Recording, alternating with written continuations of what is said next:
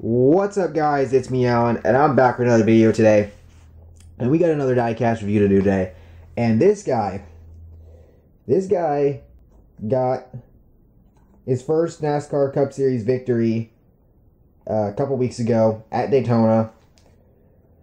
Unfortunately, meant that Jimmy Johnson wasn't going to make the playoffs, but you win some, you lose some. And that's just how it's been the last few years. But anyways, we're not going to dwell on that right now because we're talking diecast. We're doing a diecast review. And this diecast review is going to be on William Byron's number 24 Axalta Duel number 2 race win Chevy for Hendrick Motorsports.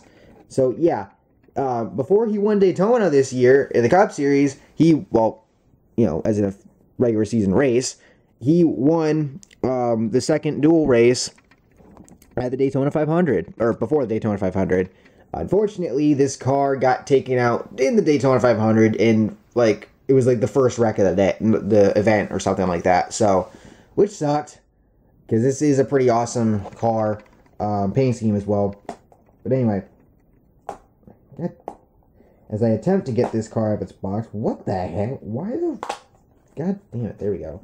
I try not to dig my nail too much into the side of this thing to get the thing off, or to get it out open. But sometimes you gotta do what you gotta do.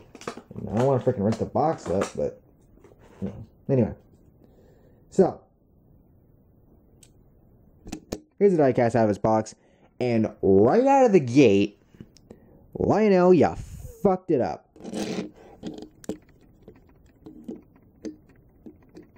Okay, I almost thought we had a working suspension again. Well, maybe a little bit, but no, that's not the big fuck. The big fuck up here is this windshield.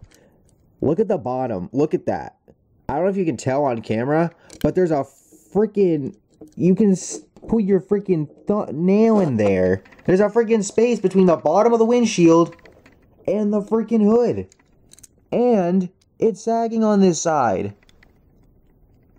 And it's not even loose. It's in there, but I can't move it, but it's not in there properly. I can literally see. What the hell?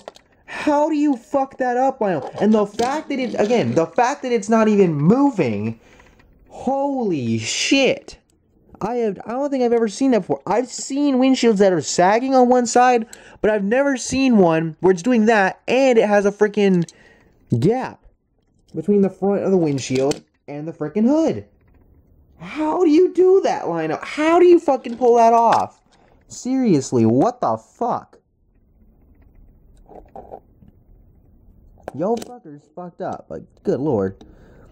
But anyway, aside from that, like I said, he won the second duel at the prior to the Daytona 500. This is an awesome looking car, and quite frankly, I'm looking at this orange, and I'm thinking of when Jim Kohler ran the orange Avenger Monster Jam truck at the Monster Jam World Finals back in the day. That's what the orange on this car reminds me of. But I really like the combination of colors, especially the blue. That just looks freaking, that just looks fire. Seriously, no pun intended because of the design, but it really looks. It really looks awesome. And oh my god, you gotta be kidding. That looks like a paint chip right there, and I can tell because I can see bare metal. Just a little bit. And another paint chip on the corner. Lionel. Come on now. Also, you got the Axalta on the deck lid, which is not centered properly. That should be a little more over to the left. Paint it there, or something like that. Oh, and also, I'm pretty sure the Axalta coating system's right there. I think that's crooked. It's hard to tell a little bit, but this is bugging me. This freaking gap is bugging me. It really is. How? And also, the 24 on this side is crooked. Not lined up correctly. Lionel. Seriously? Come the hell on, Lionel. What are you doing? Like, for fuck's sake. Y'all gotta really figure out your quality control. Seriously.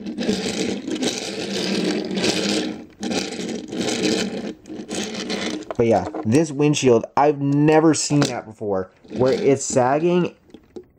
Yeah, it's a little wobbly. Okay. Where it's sagging on one side, and there's a gap between the hood and the freaking in the bottom of the windshield. Like, that is next level Lionel fuckery right there.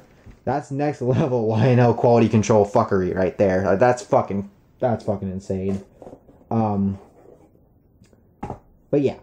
So, again, like I said, I don't have a ton necessarily to say about this other than the fact of, again, congrats to William Byron for winning the Daytona race. And also, you know, for back when he won this in this car in the duel. But Lionel, once again, with these fuck-ups, and before you go, you know, ranting like, oh, why are you complaining, you know, it's a diecast, it's whatever, because we want the best, we being diecast collectors, want the best quality possible, you know, when it comes to these diecast. And there was a time where, you know, there was a lot of competition in the diecast market in terms of making them, and everybody was pushing each other to make the best product. And now because Lionel's the only one doing it, are you fucking, is this a fucking joke? So this will be why it's wobbly. So it's wobbly, and the right front tire is locking up. God damn it. I fucking hate that. Jesus. I mean, I'm probably not going to get another one to replace this because, like, you know, it's whatever. But Lionel, really? Seriously? Jesus fucking Christ. Alright, anyway, I'm going to have to end this one. But anyway, thank you all for watching. I hope y'all enjoyed. If you did, please drop a like and subscribe for more content like this. Lionel, get your fucking shit together with this quality control. Please and thank you. It would be nice. Anyway, see you on the next one.